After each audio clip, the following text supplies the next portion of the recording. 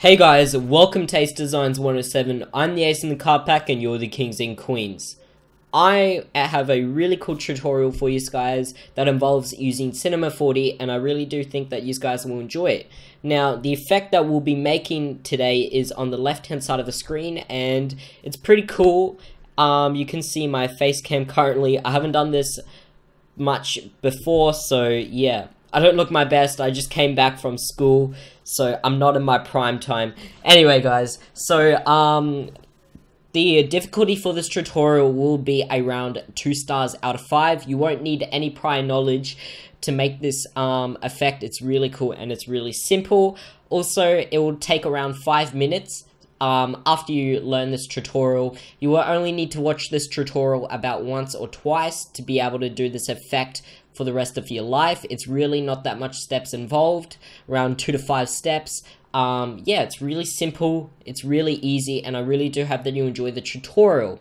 Now, if we do get 45 likes for this video, I will be making this into a banner tutorial. So let me know in the description below, and in the comments below, saying that you really enjoyed this tutorial, so I can make a banner tutorial using this effect. And yeah, I hope that you do enjoy the video. Let's get straight into it without further ado. Okay, so the first step for the tutorial is to open up Cinema 4D, and what you're going to do is go down to the description below, and you're going to go and download a Lightroom. And with that Lightroom, you'll be able to make this really cool tutorial, and you can also make plenty of different other effects. This Lightroom was made by a Spanish guy. I don't know his name, but yeah, let's hope that we can do this Lightroom some justice. So the first thing that we are going to do is we're going to bring in our logo into the scene. So we're going to go to File, Merge, and I'm going to be using the Phase one. If you would like to use the Phase logo or this Adobe Illustrator file, all you have to do is go down to the description below, and it'll say logo download, and you click there and you can download this file. Now, if you'd like to make your own logo into an Adobe Illustrator file, make sure you go check out my other tutorial that will be on screen now. Okay, so we're going to bring that in with a scale of 1. Now we're going to zoom out a little bit, and the first thing that I'm going to do is start centering this logo. So I'm going to first of all bring it down 90 degrees, and you can go down to the rotation and do -90, and you can hit apply on that one. And the next thing that I'm going to do is I'm going to move it across like this and a little bit down. Okay, now I've got something pretty good going on. And yeah, so the next thing that we are going to do is we're going to apply an extrude NURBS. So we're going to hold Alt on our keyboard and pop up the extrude. And under this one, we're going to do a movement of 90. Let's say like this. Okay, that's not what I want. 90. And I'm just going to bring this up. Okay, sweet. So now I'm going to just simply rotate. Actually, I'll leave it like this. Okay. So then we're going to go to the extrudes and then go under the cap tab and then start fillet and then the end fillet. And we're going to do a radius of 2 and 2. Okay, sweet. Now we've got something pretty cool going on. So the next thing that we are going to do is we're going to go and create a new material. And we're going to right click on this material and go to edit. And under this material, we're going to add in a texture. Now, the texture is going to be our background picture that we want to use for the effect. So if you have a particular picture that you would like to use, make sure you go use that one. For this tutorial, I'll be using a Simpson desert photo. So yeah, it's a pretty cool photo, and because I live in Australia, I thought I might add some little zang to this effect. Okay, so once that is added onto the texture, you can close this one, and you are going to make a background. Under the background, you're going to simply drag on the picture, and bam, you can render this out, and look what we have here. We have something pretty good. The lighting makes a really good effect, and obviously in this picture, you'll see a little watermark of the Australian geographic. That's fine, but for now, we're just going to continue to make this effect.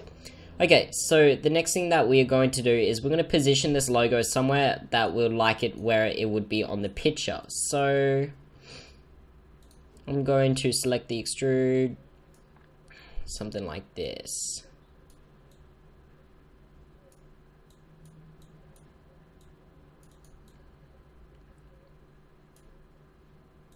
Yeah, that looks pretty good. Okay. So once we've done that, we're going to bring in our plane into our document. And with this plane, we are going to go to the view here, and we're going to make sure that it is a behind, like here. So basically, the logo goes through the plane a little bit, but not all the way. So let's do like that. Okay, so then with this, we're going to just simply drag this plane all the way over here. Okay, so then all we have to do is scale this plane up. And if we render this one, you can see that the little shadow comes from the plane. That's perfect. Okay, so then all we have to do is grab the texture that's on our background and drag it onto our plane. And if we render this one, we get something like this. And yeah, that looks pretty good.